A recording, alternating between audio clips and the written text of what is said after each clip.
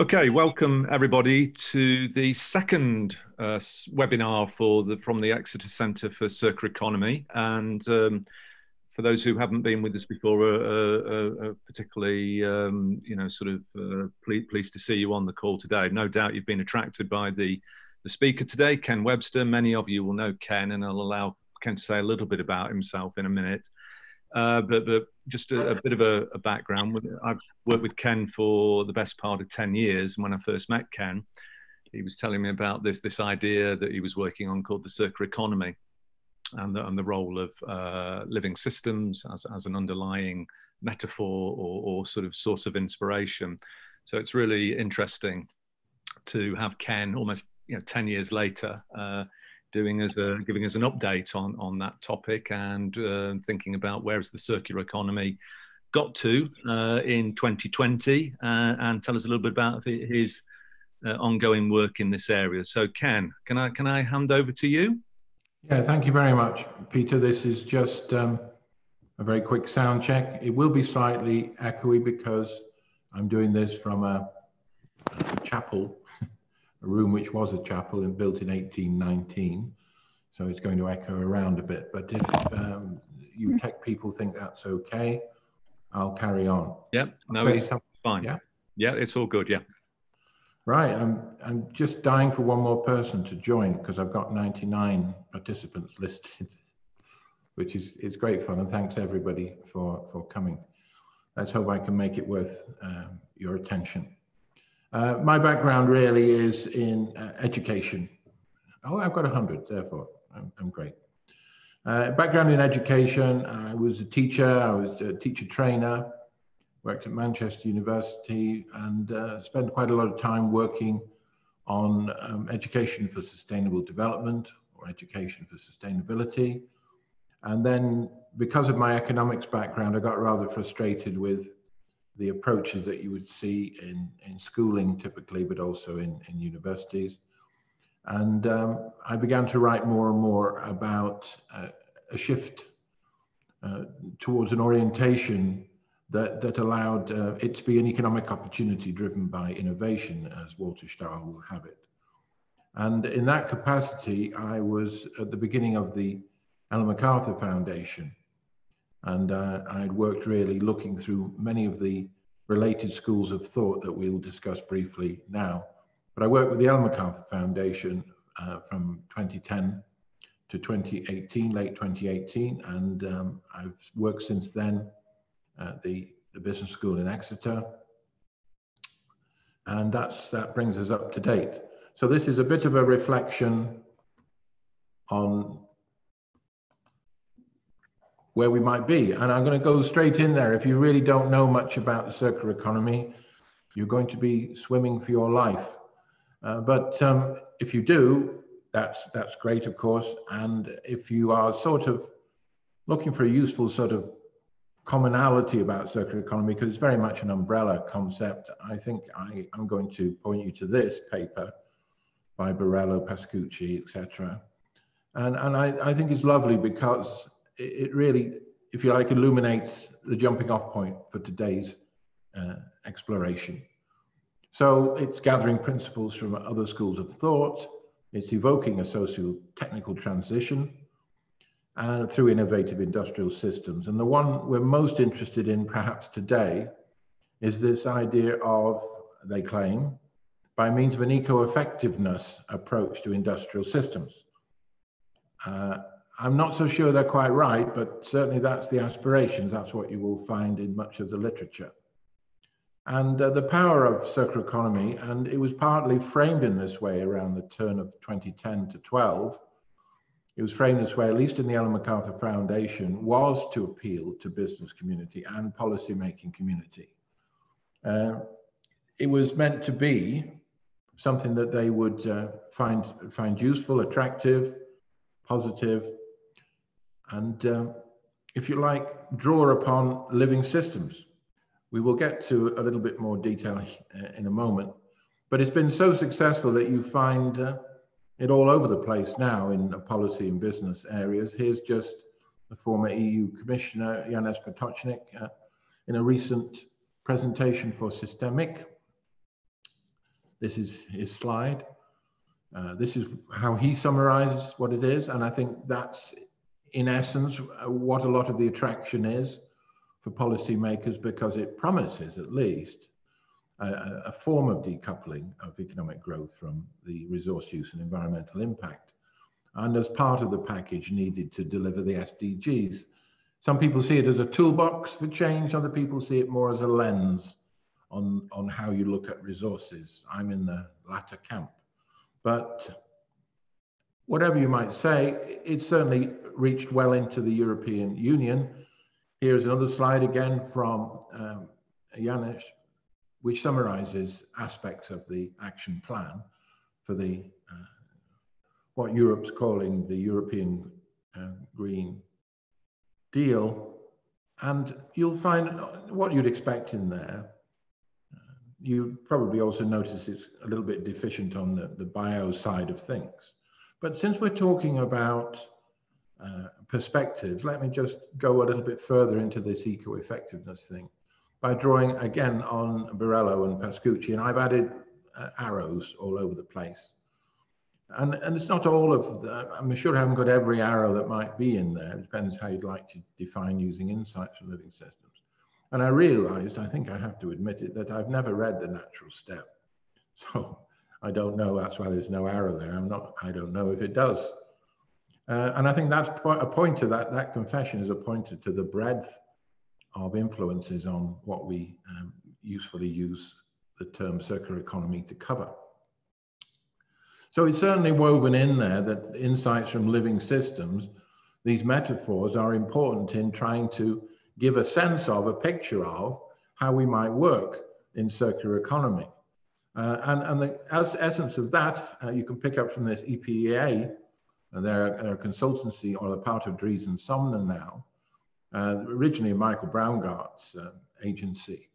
And they're talking about a nutrient economy, because this is one of the characteristics of living systems, that the waste is food for the system. And in a familiar way, you will see from cradle to cradle the biological and technical cycles which Ellen MacArthur Foundation picked up and put in the center of its work. So it's nutrients. They're going a big claim there. They're going for Industry 5.0. And I'm sure there are lots of different claims for that. But it seems to be positioned, at least by them, as you probably expect, to be a central way of approaching the upcoming industrial changes. Now, from my own perspective, the symmetry of this is really quite nice. On the left, you have your take, make, and dispose, and powered by fossil fuels, with an element I bring in, but not many people do, that is the money element, money as debt, which drives it very much, which allowed you to get returns from economic growth, because in a way, why would you lend money if there wasn't going to be a return? And the flip cycle on this side is to move away from fossils towards renewable energy and energy efficiency. It does suggest also that you're not just swapping out fossil for renewables. There is this idea that you can lower the threshold at which you need to supply energy in many contexts through using a circular economy. But there's the two cycles, you know, the products of consumption on the left, these are things that always get broken down, and the technical cycle on the right, where only human endeavor can put these things back together. And nobody really knows what money and finance would look like in a restorative circular economy. But I've had a bit of a go at that, and a new book coming out, I hope next year, will explore that in more detail. But the two things I have to sort of go back to, well, one of them I've mentioned is money, but the fossil fuel things, so much of what we're trying to cope with in the circular economy is a direct consequence of the use of fossil fuels, of course. Okay, so that looks tidy, this is intuitive. So why do we see a lot of this then? You know, the effort gone in terms of living systems was to take this notion that there are basically two pretty core cycles to how you deal with materials. But you look through just, you know, Google circular economy images, and most of the time you just see one circle. And I had a look at this one. This is Richmond in Canada, but I think it's much the same if you dig around into things in Finland and elsewhere. This one seems to be derived from stuff I've seen quite frequently. And my little arrows in this case are sort of saying, well, what are they saying? What's the diagram trying to say? And it very much looks like a resource efficiency pitch. And on the left-hand side with innovation, resources as long as possible. Well, actually, Brown, Madonna and others never said it was as long as possible. You know, they had the notions of a defined use period. A friend of mine dug out, almost literally from his attic, among all the junk, a 1997 Macintosh computer. And with a bit of effort and a new PRAM battery, he got it working, software and all. And then we had to say, well, you know, very good, but what the heck use is it? What can you actually do on it these days? So the aim isn't to have things last as long as possible. It's to define the use period which is appropriate. Otherwise, you get really pretty strange thinking. But that is part of that, I would argue, that resource efficiency thing is you just got to hang on to it. If you like, minimize the harm, it's do less harm. In other words, the economy is sort of all right, but it's a bit messy. We can just tidy it up. And by the way, you always have to stick in the corner. It feels like an add-on in this picture. It feels like we've added on the community thing. See if I can move my floating palette there. Okay, so there may be a different perspective here, this difference between efficiency and effectiveness. We'll come into this a bit more.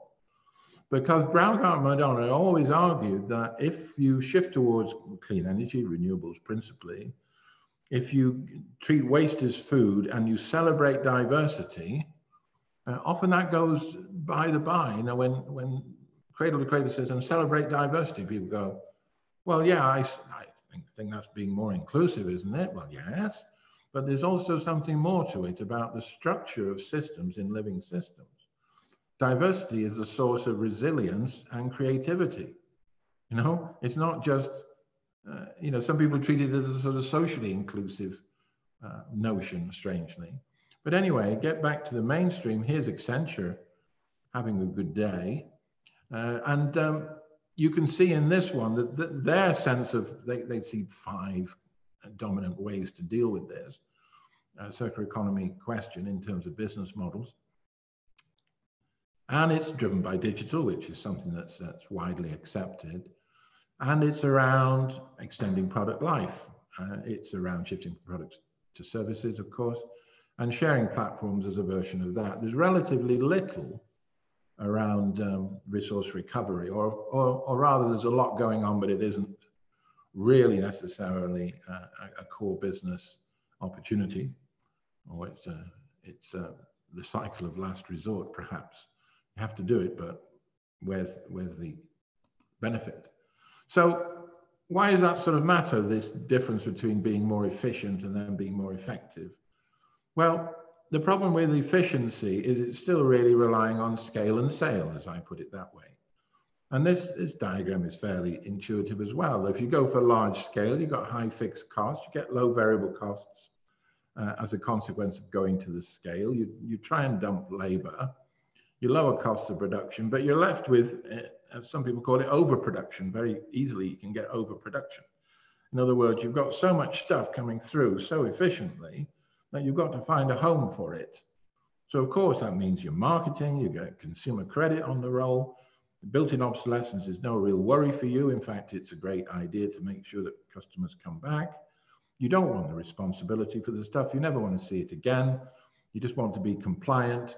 There's going to be an environmental impact, but that's dealt with by the customer and the public sector. You want stable conditions over 20 years so that your investment pays back. And as I've mentioned, you're very keen probably to cut labor because it's one of your highest costs.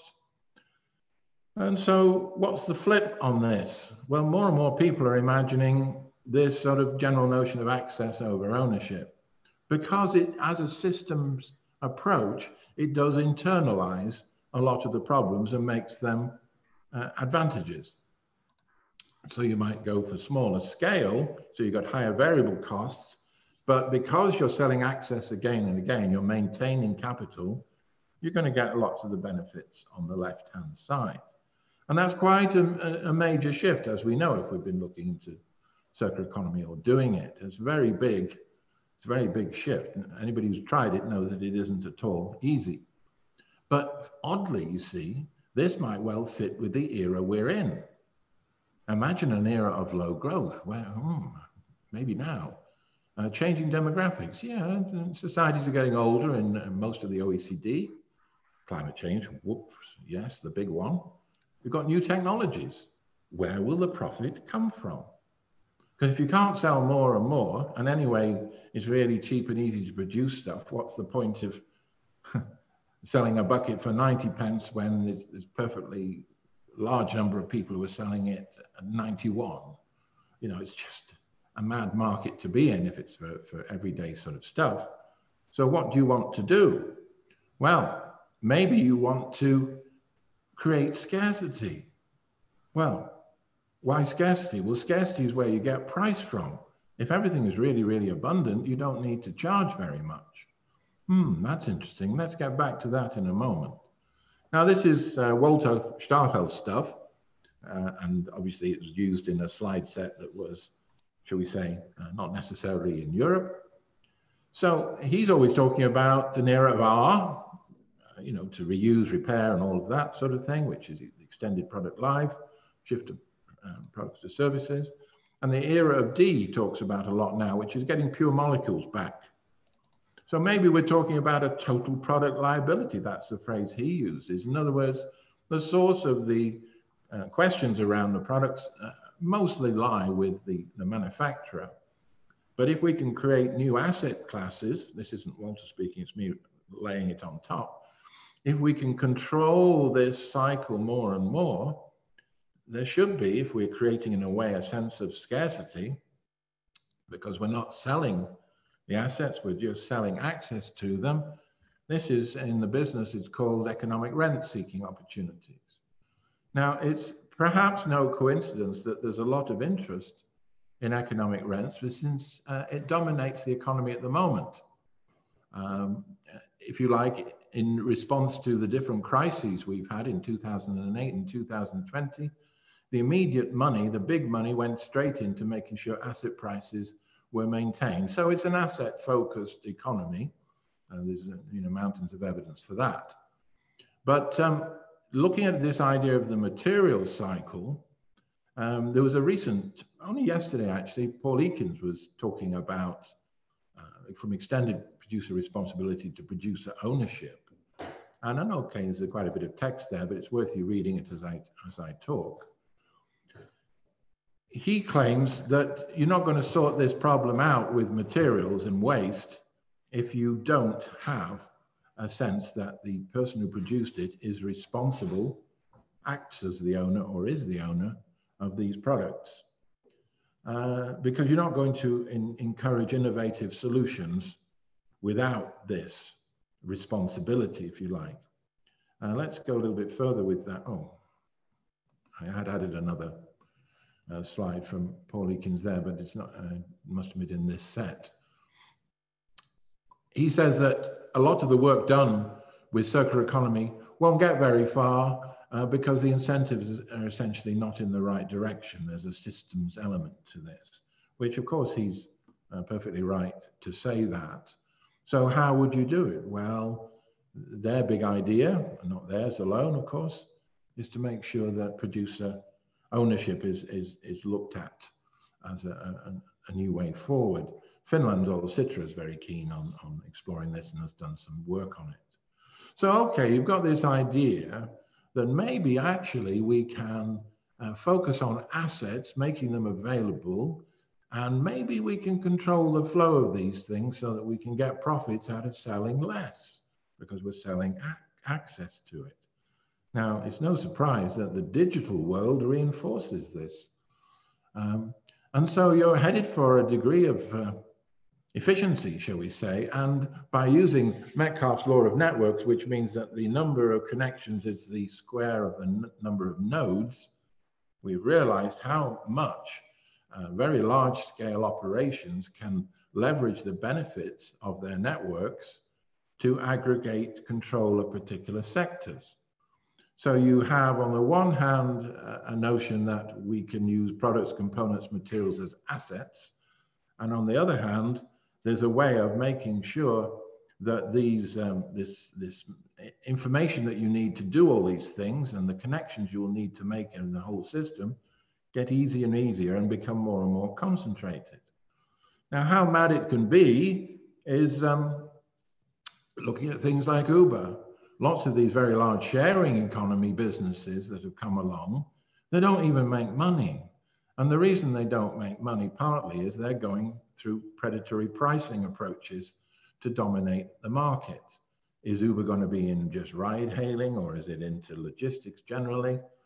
They're all after that effect of being the dominant player. They're so quick to spend money that I think Uber and Lyft managed to get changes to the law, which would have said that the people they employ or use as contractors are not employees.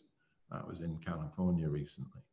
And as far as resources go, this effort to be dominating a market, of course, has been a disaster for resources. We've all seen pictures of these in these dockless schemes, and they're thinning out now, the dockless schemes, as again, it's a really big fight for who controls the market and particularly the data.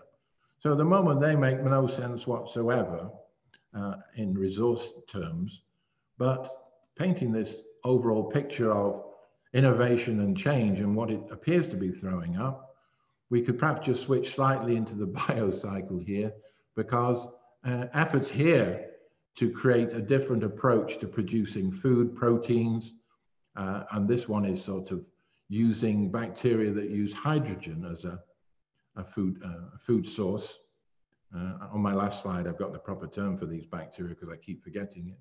But this is like protein from air, if you like. It's using CO2 and hydrogen and water. So this is, if you like, a concentration of, potentially concentration of control of some of the food production areas in the fast-growing area of synthetic biology, cell lab meat, which is now, you can enjoy that in Singapore. It's available in one restaurant. It's been approved. You've got the plant-based burgers and so on, which is very much a sort of IP and, if you like, another form of protecting assets. So we seem to have lots of opportunities for more efficiency, but it seems to point towards a concentration of business ownership. But what about this technology is supposed to be giving us a more distributed or peer-to-peer sort of relationships? And why not have decentralized and disintermediated connections? Because it's all so much possible.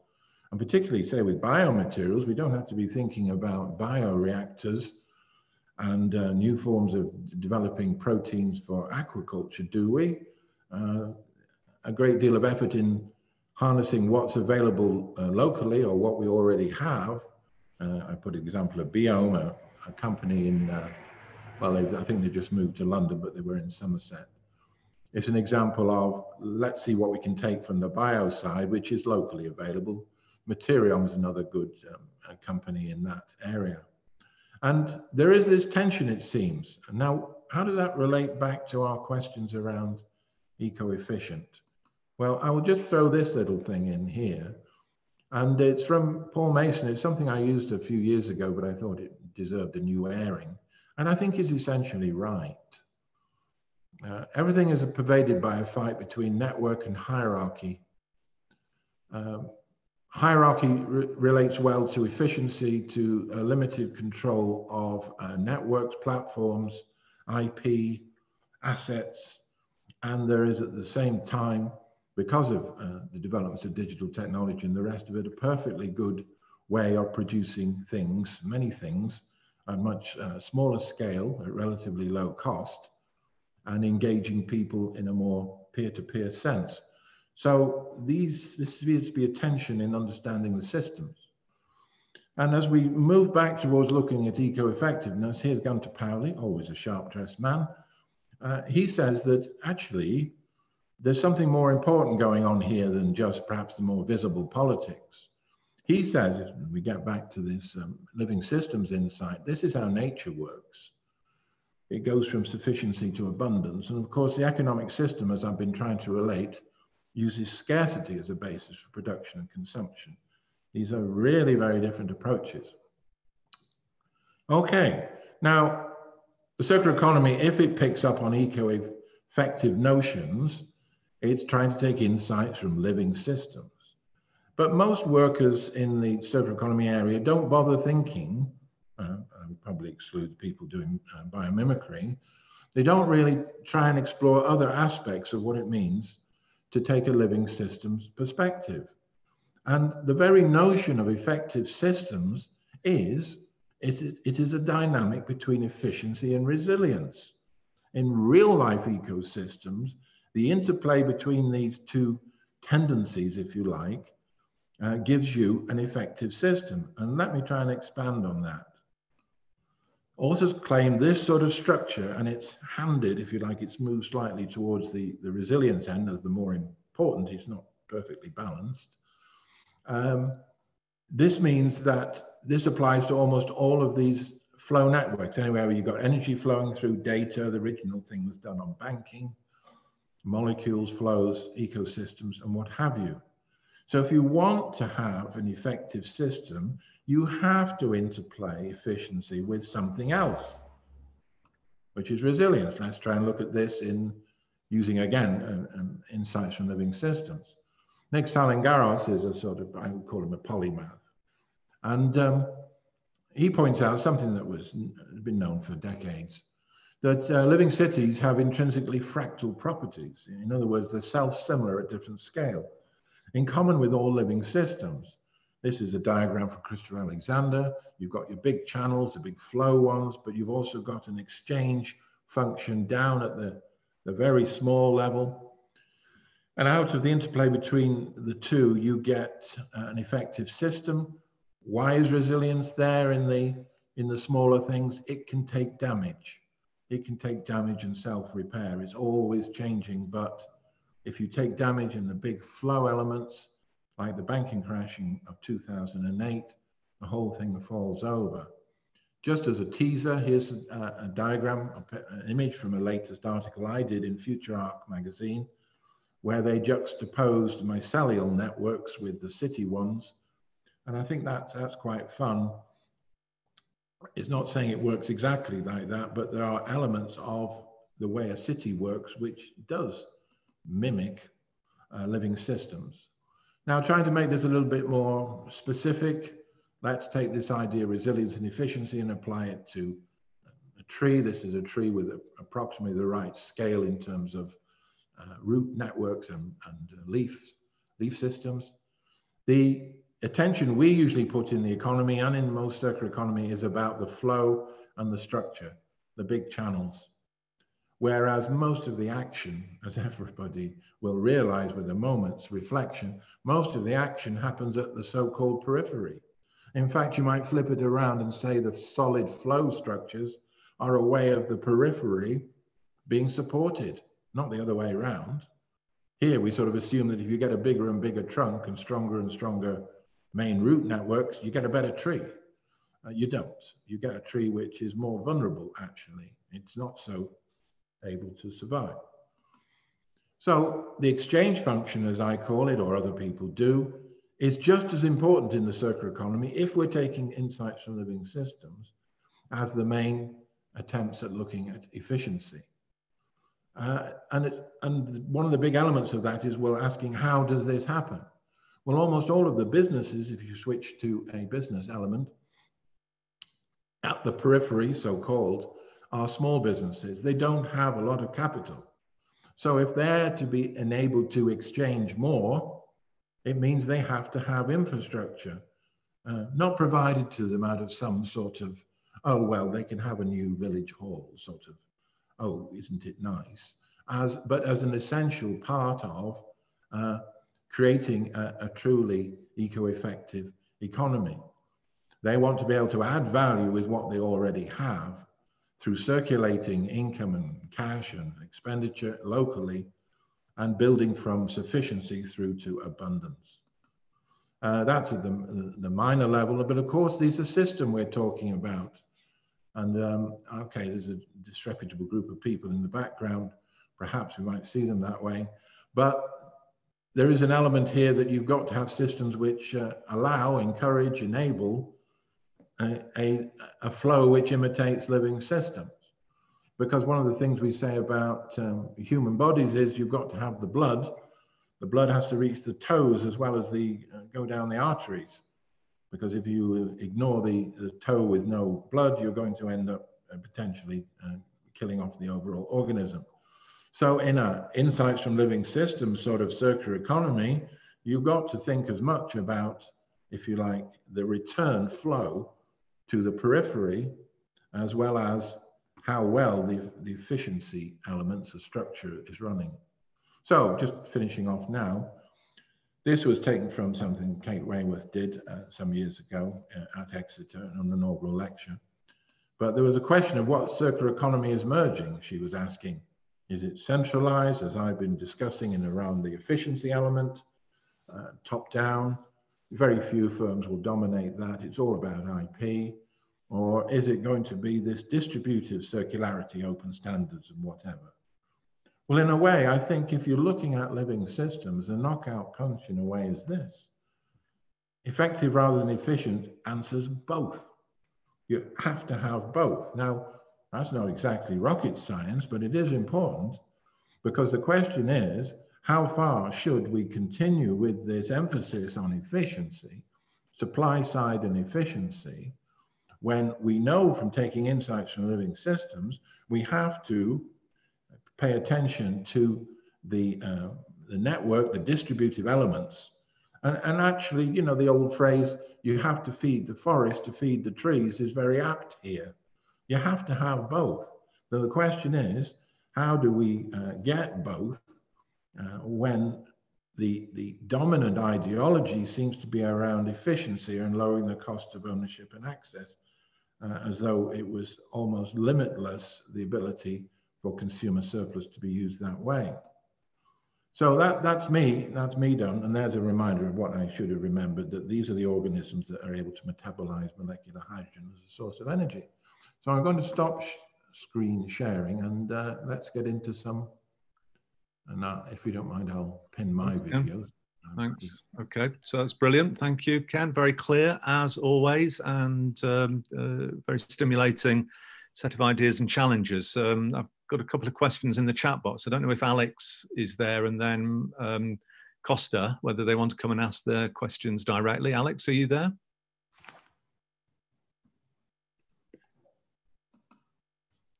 Yeah, hello. Can you hear me? Yeah, go on. Yeah, I got you. Yeah, this is Alex from Unilever. I'm looking at the sustainability agenda for the workplace, business travel, and fleet globally. And my question was more towards how do you see the current or traditional capitalism that kind of governs everything, switching over to a green one with circular economy as the DNA and the foundation of the thinking there? That's a big question, isn't it? I usually try and avoid using the word capitalism at all in any replies, because it seems to such a polarizing word. But if I say, how would the current economic system be reimagined? Well, at the heart of where we are at the moment seems to be still this machine idea, this idea of throughput and converting natural and social capital into financial capital. And as one writer, George Cooper, I think, said that capitalism, to pick up the word I didn't want to play with because I'm doing a quote, capitalism concentrates, democracy distributes. And in a way, that's just that simple notion that you can't keep extracting from a system, you can't keep taking economic rents, because you end up with something called debt deflation, which is that the financial sector is so dominant that there's a real paucity of spending in the economy, which then prevents if you like, development of a thriving economy. So we're pretty on the edge of debt deflation anyway. And so part of what this discussion about eco-effective systems seems to say is we need to be able to feed the base with income, with tools, with opportunities to use the materials which can cascade at local and regional level to provide a suitable base for growing up from the base, while at the same time accepting that very large firms will probably dominate in many of the larger scale durables. It's hard to know how you would stop that happening. And then the question is more then politically about how do we adjust the rules of the game or the furniture in the room to enable that to happen. Now, I won't venture on what should happen. I'm just painting the picture of it has to be distributive to the base in some way. People like Mark Blythe talk about, you should read his book, Angeronomics, if you haven't looked at it already. He's talking about a digital dividend. He's talking about a citizens' wealth fund and other ideas like that, but I won't get into that. But what I'm saying to start with is we take a living systems perspective, the idea of going from extractive to circulatory is sort of, you know, that's not rocket science. How you do it is a big political game, but that's the principles. That's what it would tell you. We've got to go circulatory in the money cycle as well as the physical cycle.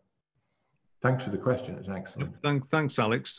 Questions beginning to come in. So conscious of time, we've got about 17 minutes. I'm going to ask Costa next, and I've asked Manuel whether he'd like to ask his question after that, and then Stefano after that, if they're all... Yeah, I'll try and keep it brief, the answers. Yeah, no problem, Ken. It's always interesting to hear the response. Okay. Thank you, Peter. Thank you so much, Peter. Thank you for the opportunity. Ken, thank you so much for the, as always, engaging presentation. No introductions. I'll go straight into the question if possible. Ken, in the earlier response, you talked about democracies being distributive. You just finished the previous answer by saying that we need to go circulatory. And I just wanted to remind me of that quote by Paul Mason that you showed, that there's this kind of almost kind of antagonism between circulation flows and the fixed hierarchy of structures. Now, without going into capitalism, because you said, you know, it's a divisive term, but it assumes some kind of an antagonistic pull between flows and structures, between movement and fixed states. Yeah. So are networks a way of mediating between the two, of organizing without a revolution? And if so, what kind of a network? Is there a hierarchy of networks? Are there certain networks that are better for doing this? That's a very difficult question, as you will know. But just a comment or two on it, really. One of the big worries is that the networks also become part of the hierarchy. In other words, there's a lot of enthusiasm when the digital age started for enabling peer-to-peer networks to build up. But we ended up with Facebook and Instagram and TikTok very often, which act as echo chambers for all sorts of ideas. And so, yes, theoretically, if people have the tools and it's easy to make things, you know, social production is much more possible. That's a great start, but they have to be enabled by the right sort of incentive systems, you see. So there's a bit of a chicken and egg here. If you've got an extractive economy at the moment, to go to a network and circulatory economy with under the same basic rules, it's not going to happen. We know that from systems theory anyway, you know. And what makes, yeah, I'll sort of stop there. It's got potential, but it's looking a little bit worrying at the moment, that because there isn't this feed into the base, this enabling to allow a participatory economy in the way that you might have hoped. Okay, I think Manuel's going to follow up on that point. Ken, if he's there, Manuel. Hello, Ken. Hello, Peter. Thank you. So my question goes regarding permeability. So, and when I say permeability, is the relation between flows and structures in natural systems, and how would this could be enabled, or what's your vision on this in a human society? I don't know, thinking that maybe there is a lack of goals in natural system. There is one same goal for all the natural system, which is the dynamic equilibrium. I believe. How in human societies and organizations and different types of organizations would you see this exchange between flows and structures and powers? Well, I didn't quite hear everything because I think you were quite quiet and I wasn't able to amplify it enough. But what I just want to put this thought in our minds. All of the economists, the classical economists from Adam Smith onwards until the end of the 19th century, you know what their main concern was? Trying to get rid of the rentier, in other words, the landowner, because it was inefficient, because that was extractive of economic rent. It was income that wasn't earned, you know, so had no place really in an enterprise society. All of the economists for that period of time were asking the question, how do we get the balance right between extractive and circulatory? In fact, Adam Smith used the term the great circulation. Yeah, and it's interesting that these questions keep coming back. We haven't solved that. We're into another situation which is post the labor versus capital thing, it seems to be, and might be orientated around the salariat, you know, the salaried folks, and the gig workers, and the precariat, as Standing calls them. So we're into a continuing discussion about that. But we know that if we have a too efficient society, it's very brittle and falls over. If we have a too networked or a too, if you like, resilient society, nothing really changes at any speed at all. I'll leave it at that. I don't think I was able to answer your question because I didn't pick it all up, but we don't. No, drop me a line, yeah? Yeah, we can copy these out, Ken, and I'll do a little write-up of this afterwards as well. I think you're looking at the questions that are coming in afterwards, aren't you? Because you've just teed up the next question from Stefano perfectly well. So, Stefano. Yeah, that's funny. Indeed, I'm trying to figure out, you know, why economists are not bothered. So this is an economy without economists, which perhaps is the best good news that we could think of, you know. Sorry, just a joke. Yeah, what's your take on this? Because what you're discussing, you know, has been at the heart of economics as a discipline. I'm talking about really the discipline for since ever. But they don't bother. Why is that? Well, you'd have to ask them, but in a way, this is almost like there are a number of people who are interested in complexity economics, as you know. People like Eric Beinhocker, and he's doing a book with Nick Hanauer, the industrialists, which very much has different perspectives at the background to it. He's a very much a systems guy. He talks about gardens rather than machines when we're talking about markets. It is a different lens, but I would probably say that things only change when there's a crisis. This is sort of slightly derived from Milton Friedman, of course. Things change when there is a crisis. At the moment, we have an economy which seems to be reluctant to change its basic orientation. And I don't know where the turning point will be in this, but I think there'll have to be this evolution of economics towards one which, if you like, takes a complex systems perspective rather than tries to fit it to a really quite strange notion that in the future we're all in long-term equilibrium and X marks the spot and it's sort of deterministic. It just looks out of place at the moment. Of course, the reason that people stick with it is that it's good for their career, I imagine. But you'd have to ask them really. They're very sophisticated with their modeling, but the assumptions it's based upon seem to be rather inconsistent, shall we say, given the state of the modern world. I mean, could I just jump in with just a little follow-on question there, Ken? Because at the outset you said, you know, you'd spent your life in education, and could you just give us a bit of your thoughts? You've been in the university a couple of years about where does circular economy fit in the in education? Do you think what would you like to see happen, whether it's in a business school or in any educational context? Well, in a couple of lines. One, it works very well in business school because if the dominant activity is generating economic rents, circular economy can fit in that very well indeed. you know, so there's no downside to that within a traditional business school output, if you like. There's money to be made in it.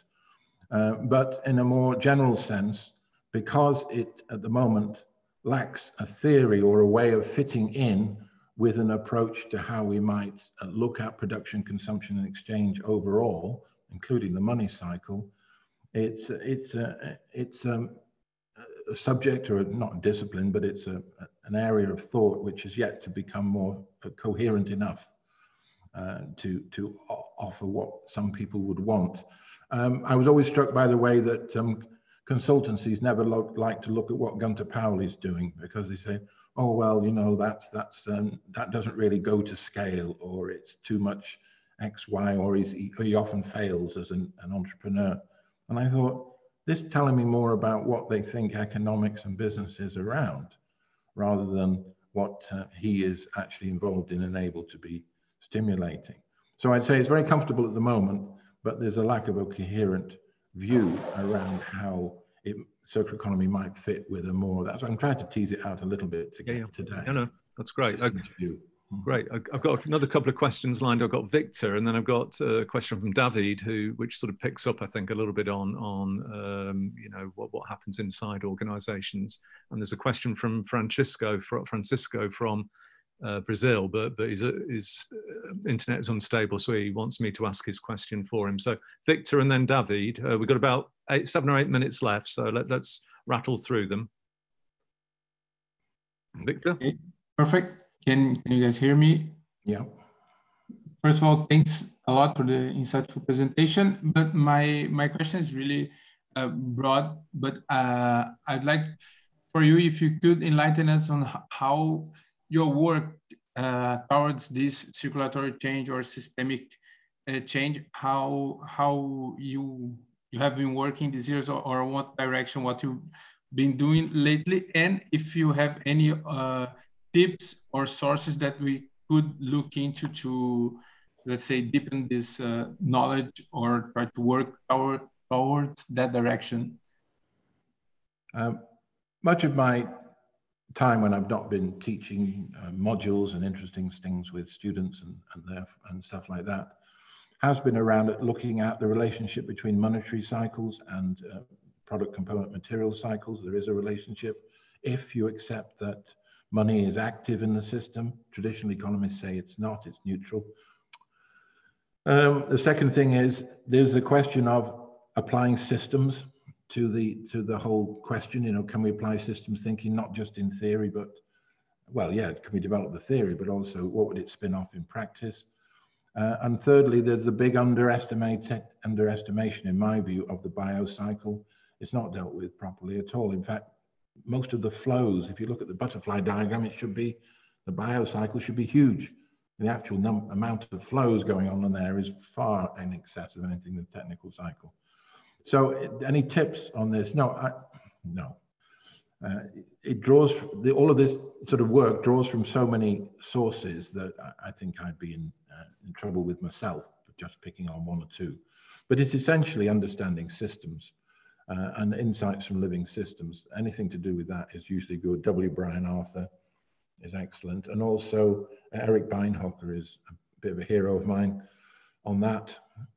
So I'll probably leave it at that. Next question, please. There's also, Ken, isn't there, A Wealth of Flows by Ken Webster? Yeah, I did that, but I come from an age where you never recommend your own stuff. Well, okay, I've just recommended it on your behalf. David?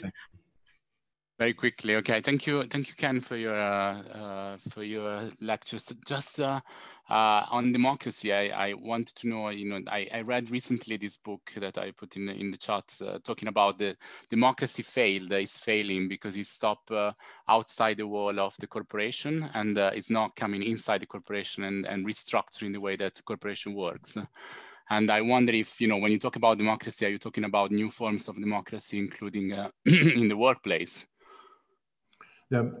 Marjorie Kelly's very good on that. She says that discussions around ownership are pivotal for how we discuss the economy. That's Marjorie Kelly. She does a lot on ownership. But I'm talking more in a way about if the resilient end of the systems discussion is enabled, it becomes a form of participatory democracy, in the sense that more people are involved with their own economic activity or small scale or related things, and they practice, if you like, decision making around what matters to their lives, because that is a way that we can grow their schools for democracy, if you like, businesses at that end of the system. If they can become more widespread, they become schools for democracy, and people need to be able to know what to demand of their politicians. And one of the best ways to do that is to be more involved in a practical way, not just showing up on the streets or at the box, the voting booth. I have to stop there with that one. Right. Okay. I'm going to ask a question for Francisco Sabadini. He's professor at Rio de Janeiro State University, and he thanks you for the presentation, Ken. And it's a question on the role and challenges for emerging economies like Brazil, India, Russia in the transition to a circular economy. So what well, there's two things to say on that. Walter Stachel always says that it needs a sophisticated infrastructure to do some of these things. I would say rather, it really needs to take more of the insights from folks like Gunter Pauli and others, who are really talking about adding value with what we have and circulating income and expenditure more locally. In other words, providing the infrastructure and the incentives to build an economy which allows cascading of materials and products. You know, a lot of the countries in Latin America are big exporters of raw materials. And that's not that sort of dependence, whether it's coffee or whether it's iron ore, is really a difficult situation to be in, because it's not going to last. Okay, I'll have to stop on that one. Okay. But add value with what you've got, policies. Great. And James, if you're there, James Foss. Hi. Great talk. I really enjoyed it. I have a question about how can circularity address existing monopolies? I'm thinking about the coffee industry. Is controlled by, the commodity flow is concentrated in some companies. They trade, the waste from the coffee is being controlled by waste management companies, and if they have a sustainable solution for it. Yeah, well, circular economy can give you a picture of how the system ought to be structured. In other words, more circulatory rather than extractive. Now, the classical way that all these other economists I was mentioning dealt with economic rent, so, you know, earning surplus, was that unearned income should be taxed in some way. But that takes a political will to do that. You probably won't be able to stop them having a concentrated control, but the benefits of what they do ought to be, if you like, should we say, dampened down a little or a lot. It's a big political question. All that the circular economy do is pick up on systems theory and say it ought to be an effective system, not just an efficient one, and work from there. At least you have a ground to work on. Look, you know, it's not an option. This is how real world systems work. What are you talking about? You know? Right. Just turned 2 o'clock, Ken. I can see 1 or 2 people dropping out. We peaked at 124, so well done. Great turnout. Thanks everyone, because I know a lot of people have got to go on to other things. It's a shame because we would have really liked to have continued the discussion if possible, but let's hold it there and thank Ken with either a digital round of applause or a real round of applause. I think the comments in the chat box indicate that people really enjoyed it, not only in terms of the quality, but also in terms of the insight and the clear sort of dedication, Ken, that you've given to this topic. Thank you very much. Don't forget my links are there, and if you would send me some of the questions from the chat, I'll see what can be done. Okay, so thanks everyone for turning up and spending an enjoyable hour with Ken, and we'll follow up. We'll put the slides up with Ken's approval and recording of the presentation and a little summary of the talk. So that's great. So thanks everyone, and enjoy the rest of the day, Ken. Go and have a cup of tea. Everyone else, safe end to the day and the week, and have a great weekend and holiday period whenever you get to it. Okay, so cheerio. Thank you, Peter, very much.